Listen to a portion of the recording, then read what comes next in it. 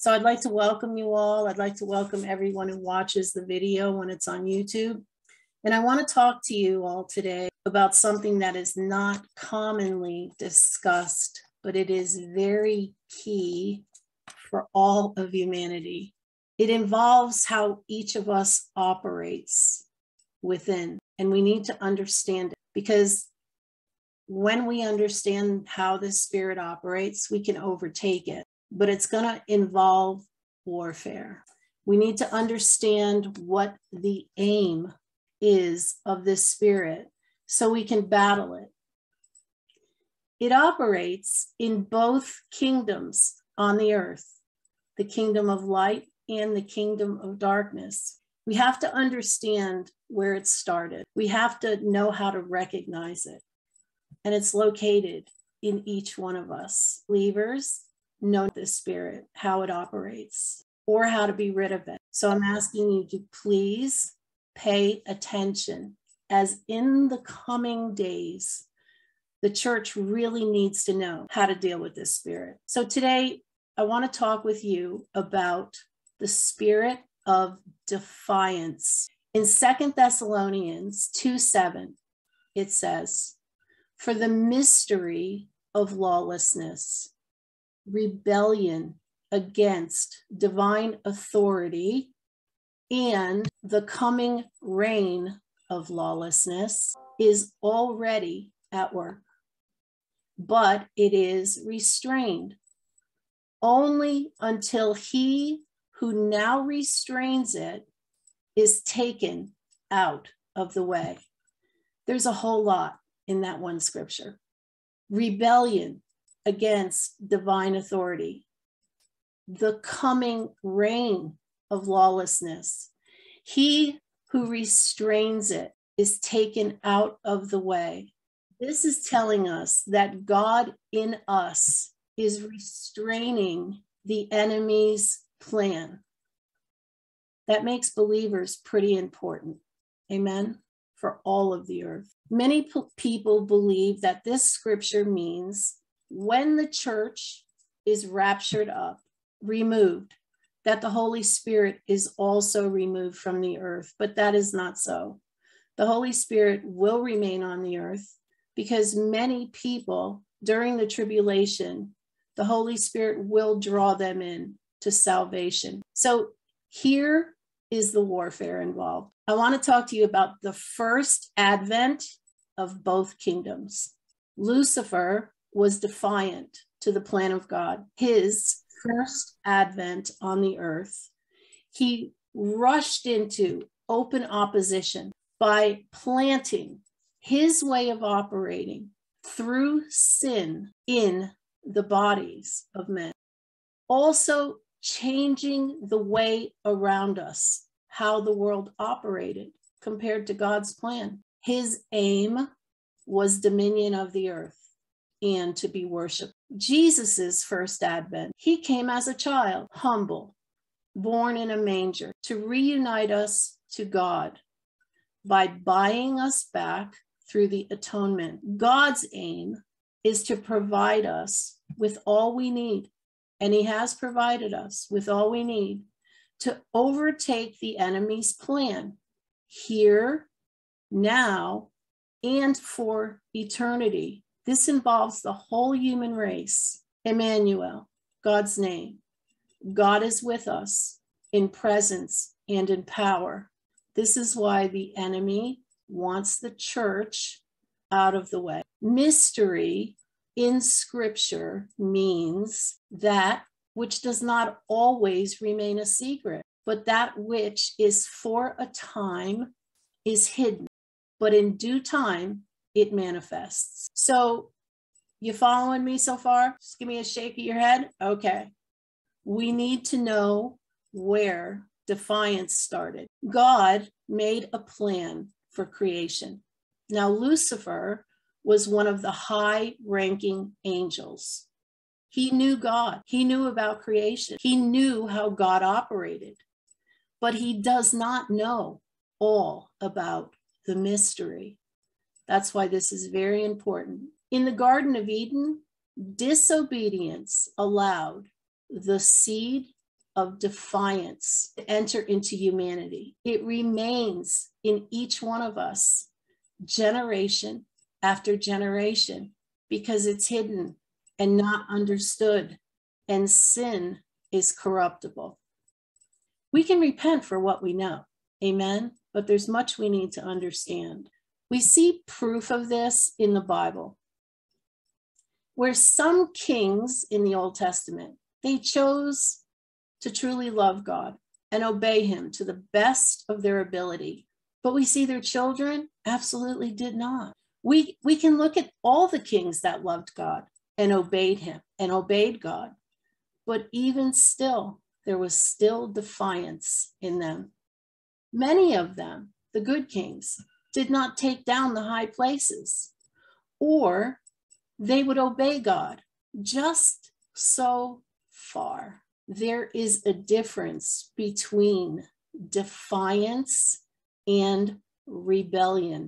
And for us to understand it, we need to recognize our choice for free will. So how do we recognize it? We know God gave us a gift of free will. The enemy wants that gift. Through the Bible, we can recognize that with a choice for free will, defiance is all around us. And without understanding it, even the saved continue to make wrong decisions. The Bible also tells us that even saved, there is a battle around us for our free will, our choice for free will. In fact, in the Bible and in this counseling ministry, I often hear from people, I do what I don't want to do. I don't want to think these thoughts. I don't want to dream these dreams. They don't want to stay addicted. They don't want to keep fighting with their spouses. They don't want to be mean to their children and watch their children be mean to them. They don't want to keep hurting people. They don't want people to continue hurting them. And they don't want to keep disobeying God. I'm talking about saved people. But it is a battle. We have to understand that. Look at David, a man after God's own heart. He loved God, respected God, wrote so many beautiful songs from his heart to God, but he still defied God. He, with Bathsheba and the murder of Uriah. This is all of us. We're not exempt. The Bible says that David one night looked out on his roof and there was Bathsheba taking a bath, and he sent for her and went into her. But I think it's possible he might have seen her more than one time watching from the roof. We have to watch the plans we are making within our being. That is key. What are we planning? What are we thinking about inside of us? So we need to know how this spirit operates so that our giftings are not corrupted. Remember, our choice for free will is a gift. We want our choice for free will to remain free. And our choice remains free in obedience with God. Amen. So think of defiance as a seed, and we're going to name this seed, did God really say? That's what Lucifer said in the Garden of Eden. So that's what we're going to name this seed. Did God really say? That question involves our entire being. It involves our entire species. We can see the mystery of lawlessness manifesting throughout the Bible, Old and New Testament, with the defiance of the fallen angels. You know, they did not just one day decide, I'm going to go work for the other side. It didn't happen like that. They protected and worked the kingdom of heaven eternally. for a very long time. Defiance is alive, just like all sin is alive. And it was taken in as they watched the actions of Lucifer's eyes. And they listened to his view of the matter, just like Adam and Eve. In fact, rebellion didn't manifest until the angels were convinced to make a choice. What is convincing us to make the choices that we make? 1/3 of the angels rebelled. The other 2/3 did not. Choice, very important. The manifestation of defiance is in our choice. We have to pay attention to our choices. Now, I'm sure Lucifer had this all planned out. Think about it. He was a ruling angel. Our words carry seed. Our words carry seed. What did God say? Let there be. And it was. We're created in his image. The devil knows this, okay? Now, he was followed by many angels of lower rankings, and he believed that he could do life the way he wanted apart from God. Do we see this operating in our lives? Think about it. Then mankind is corrupted with seed. Did God really say? And how many questions followed that? But we have a gift. We choose who we will follow. God recommends that we choose life, but we have to understand defiance so we can live an abundant life. Now, God will never mess with our gift. He gave it to us. It's ours. We are also supernatural beings.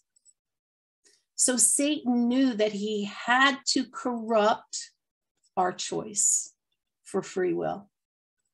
And how does he do this? I mean, Adam and Eve was a long time ago, yeah? But the Bible shows us the corruption throughout all the generations.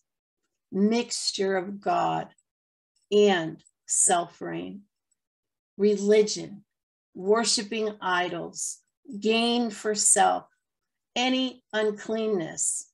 Satan was aiming for the bloodlines. It's all about the blood because our life is in the blood. He wanted to corrupt the bloodlines because he knew all the prophecies.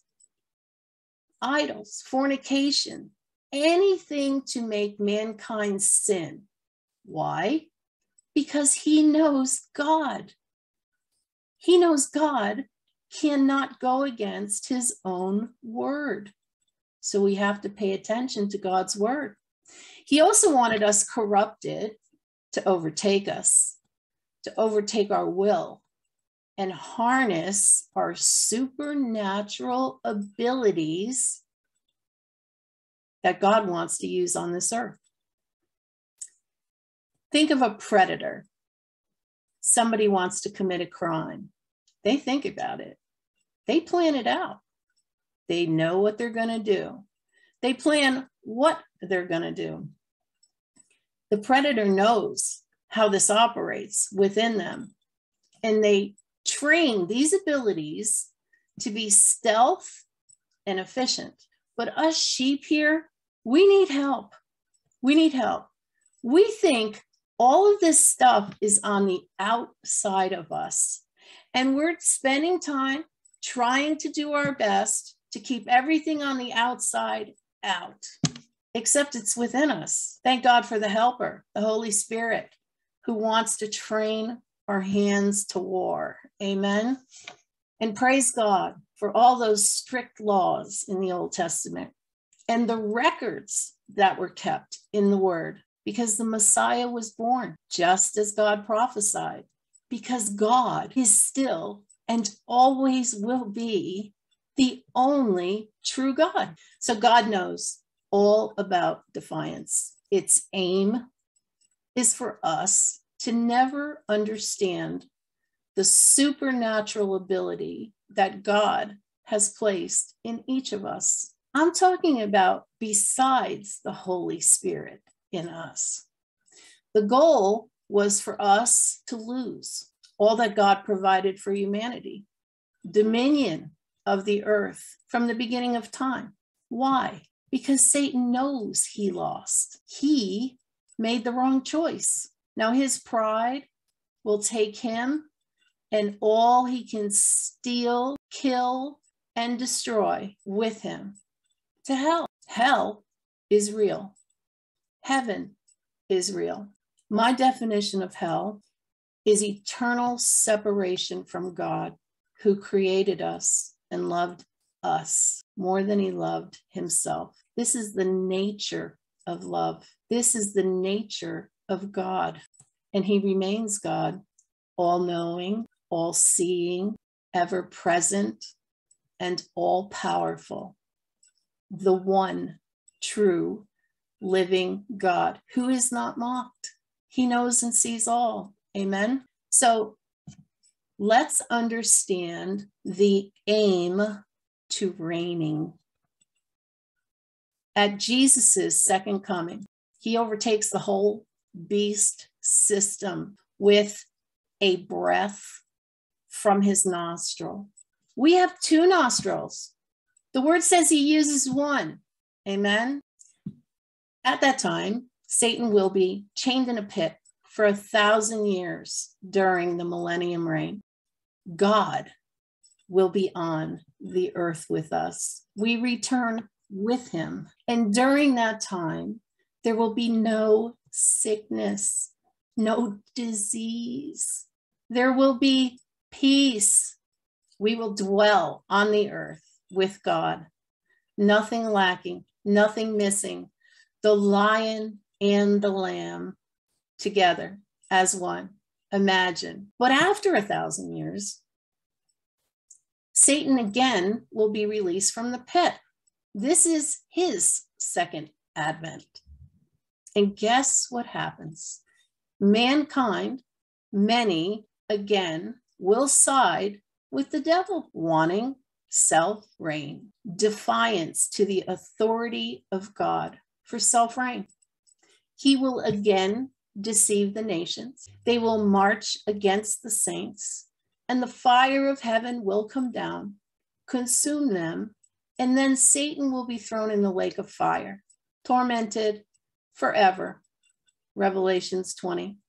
Can we imagine defying the all-powerful God? We see how blatant Satan does it.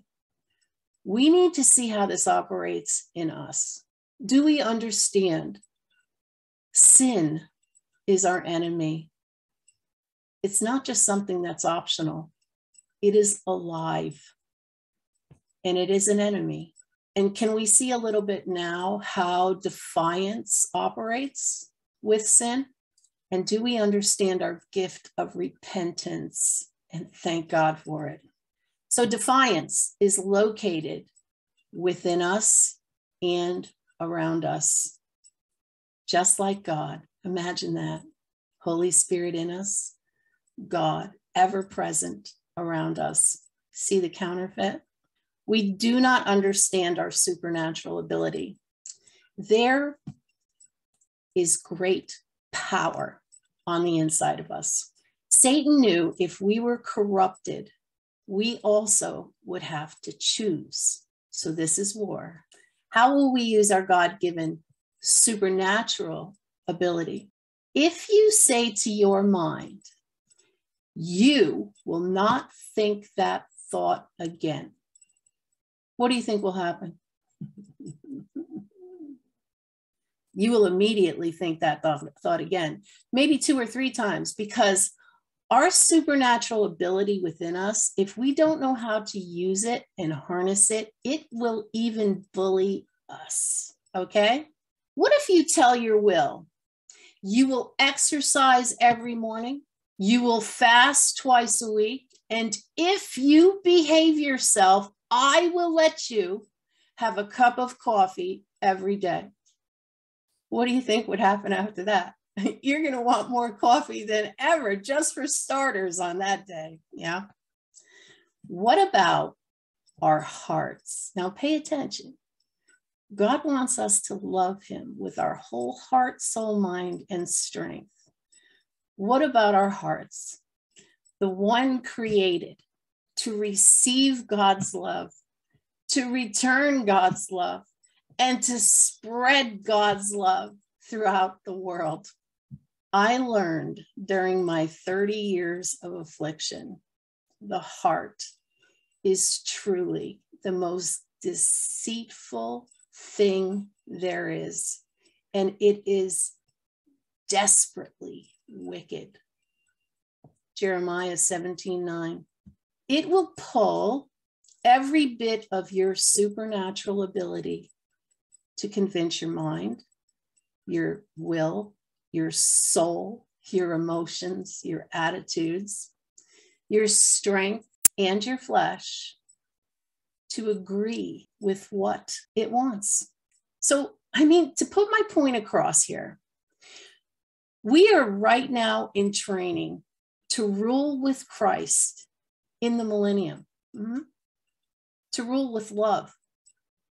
The tribulation believers that survive, who will still have their physical bodies and still have sinful natures. Amen. We need to understand this now. So defiance is not always noticeable. Take a sleeping infant. How absolutely beautiful. Defiance is not fully operating within that infant, but it is hidden within that soul, the mind, the emotions, the strength, and the flesh, the behavior of that infant as it grows, the behavior of those raising that child, the behavior of those around that child, outside of the family, in the community. How will that infant respond? Think about it. And why will it respond that way? Will the child obey the rules, respect the parents, or undermine them, or a little of both? This is defiance. Watch how it moves. Will it blame others? And how do people react when we blame them? This involves all of us. Defiance makes other people uncomfortable. We have discernment in our bellies. Amen. It puts strain on relationships. And then before you know it, defiance will have us in groups trying to fit in. Do you see this in the world today? Will we hold grudges? Think about the choice and how we get there. Will we hold grudges? Why? Do we really respect authority, even if we don't agree with it? God's not mocked. He knows exactly how we think, and he loves us. Amen. But we need to understand it. Many times we read about Christians, lukewarm, hot, cold. I think defiance is what keeps people on the fence.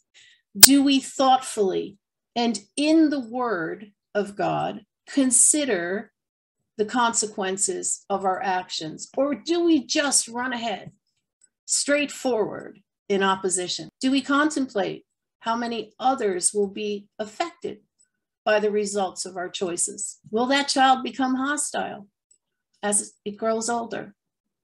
Argumentative. Does it see people argumentative around us in the world? Some people love to confront people and be in control. Others do not like it at all. Relationships are strained. We're supposed to be one body in Christ, in unity. Amen. And disunity cuts deep. One of the fears the devil has, if there was ever unity in the body of Christ, he wouldn't stand a chance. Now, think about this child has grown up, doesn't understand its supernatural ability, and the supernatural ability is wounded. What will that do in that child's choice for their free will? Their path in life will not be as clear. And now look beyond that child into the world and look at the effects of just this one scripture.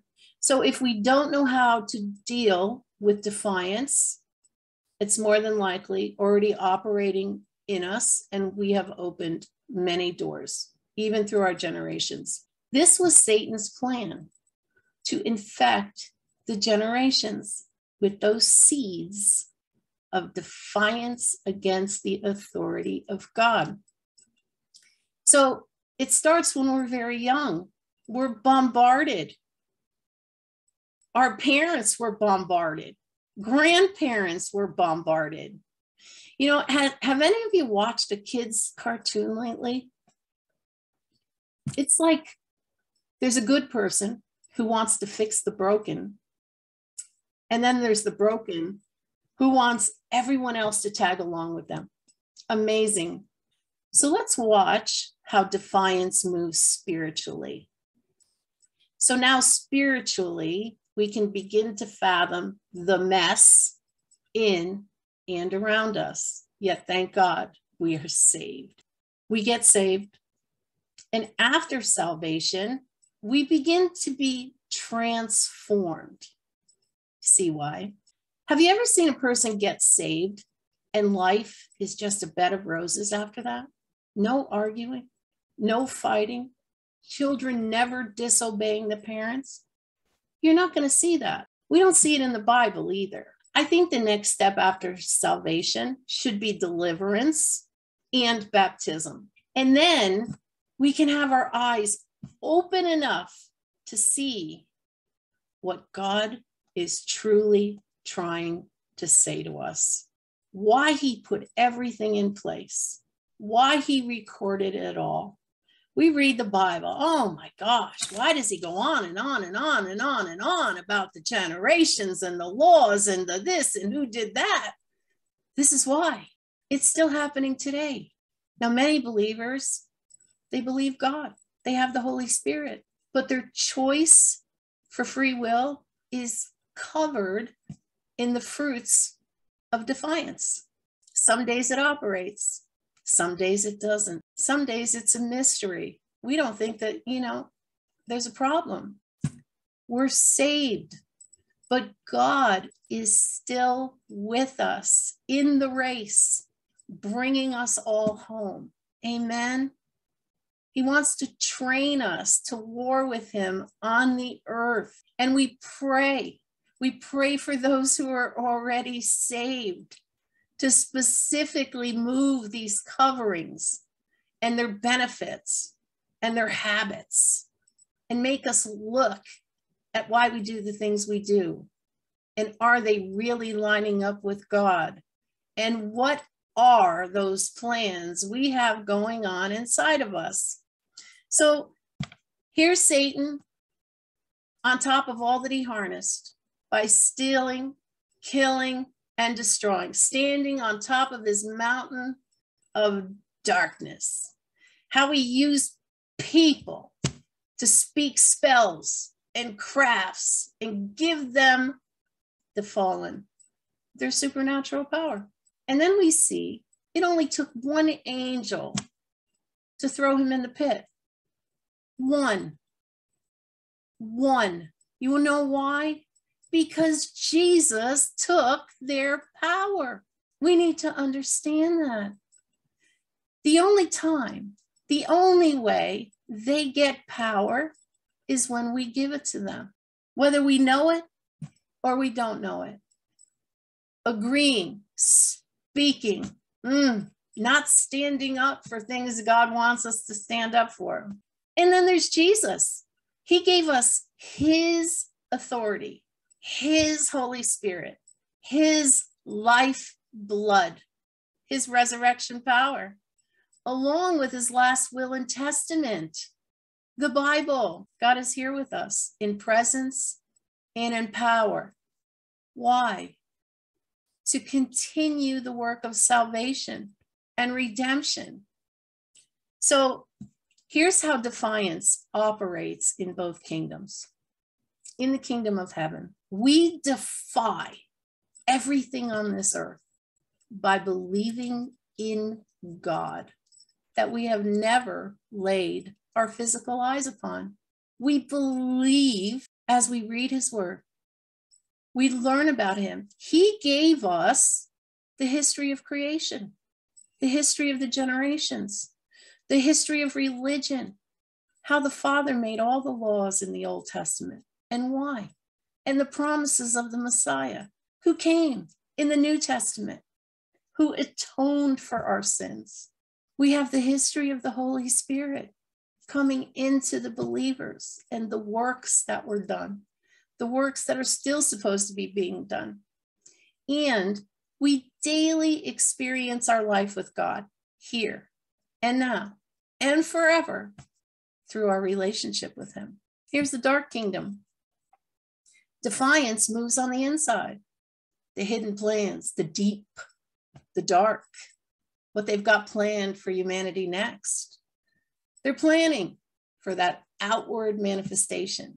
But what they really want is our faith. They want our faith. Faith is the substance of things hoped for, with the evidence of things not seen. We are reigning right here and now on the earth with God, training, learning, experiencing with God how we will behave on the earth right now, as we will in heaven. That's what we're being trained about. We're not going to be lying, having all these crazy plans in heaven. And we're training right now how to rule and reign with Christ in the millennium. Many people believe we are in the very last days. Amen. It's time to get ready. Get ready. So with God, nothing is impossible. Miracles, healings, deliverance, restoration. Heaven is living, present within each of us. Within each of us. So we have to recognize defiance and how it moves in our supernatural power to bring doubt and unbelief. Did God really say? It wants to drain our hope, people of God.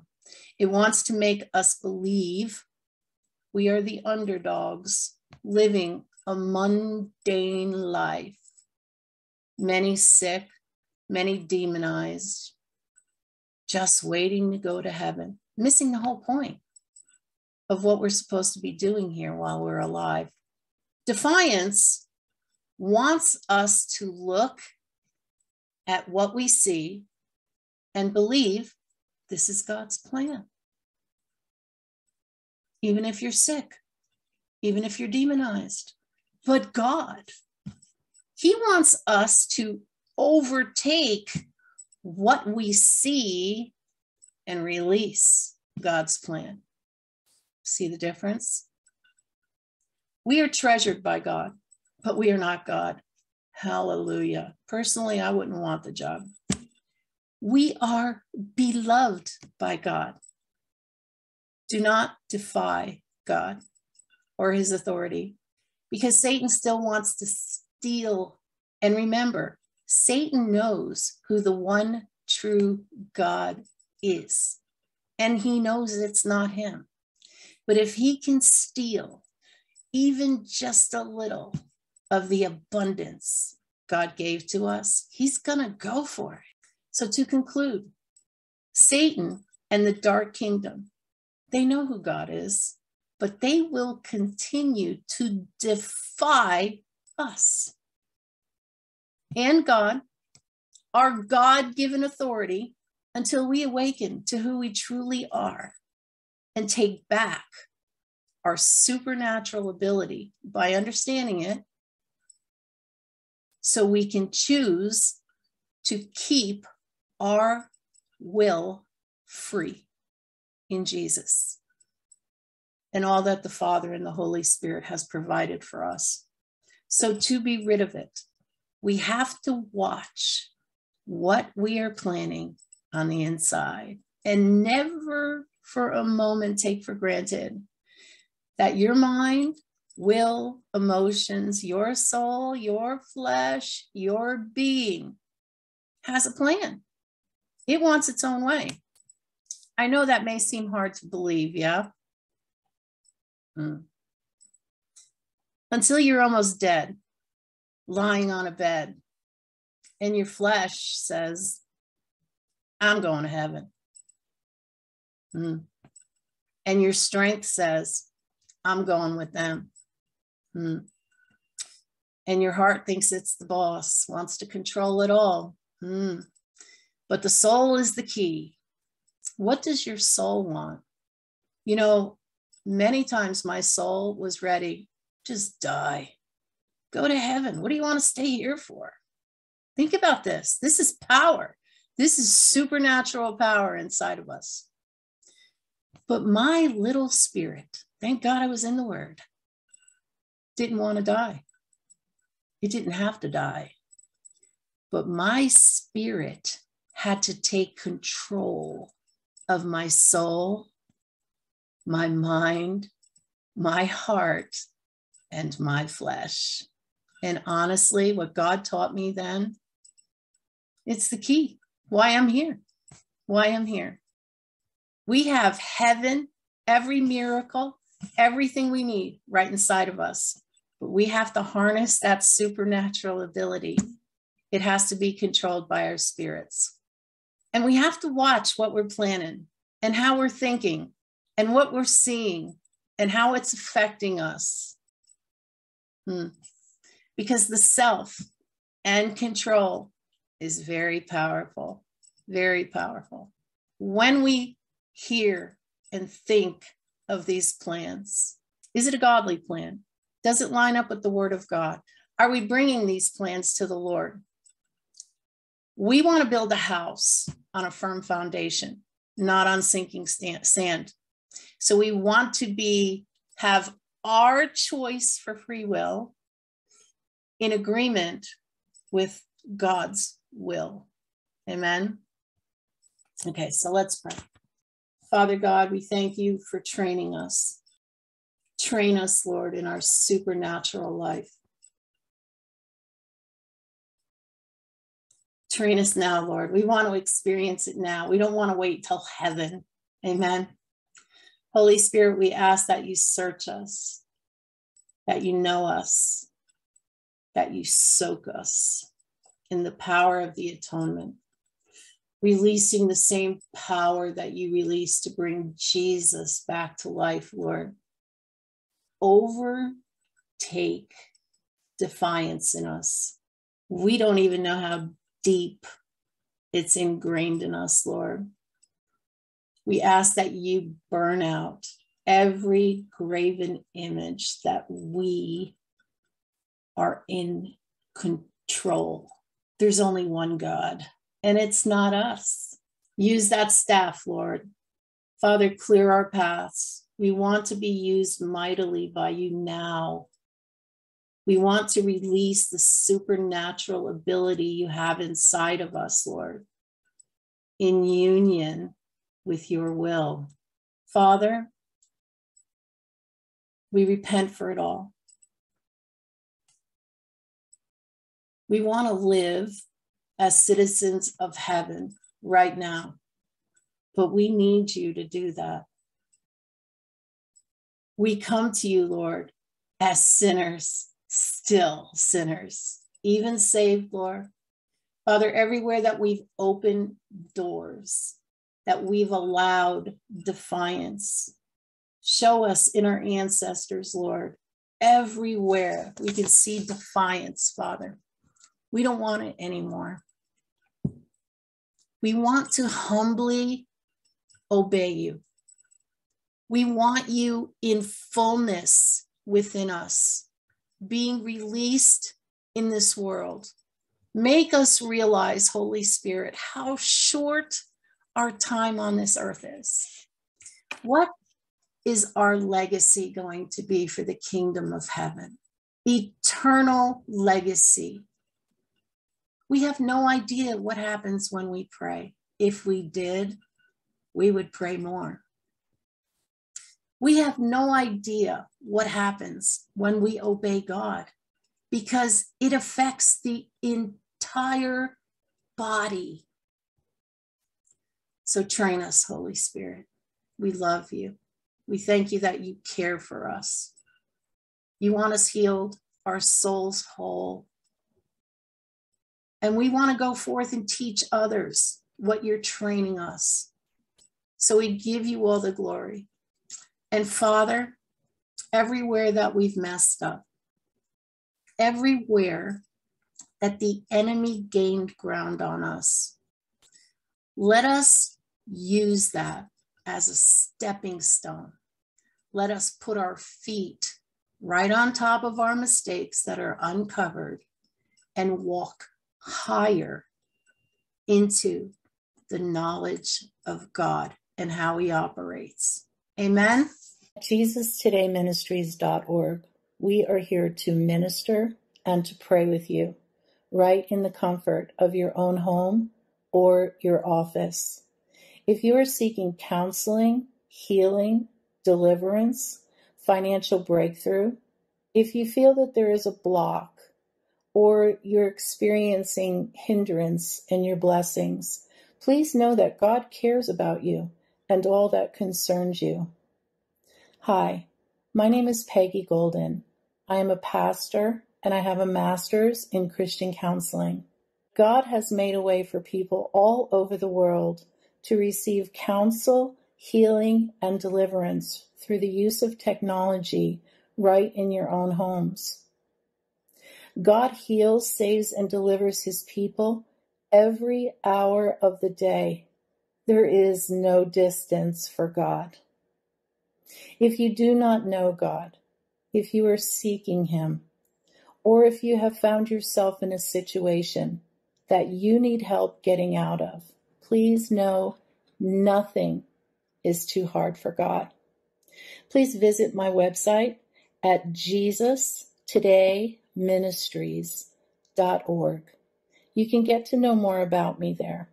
And please remember to read the testimonials of what others have experienced by contacting this ministry. There is no fee, but you are able to make a donation. For those who are in the States as well as international clients, we can use voice or video chat on Skype, WhatsApp, Facebook Messenger, or Viber. I look forward to praying with you and all that God will do.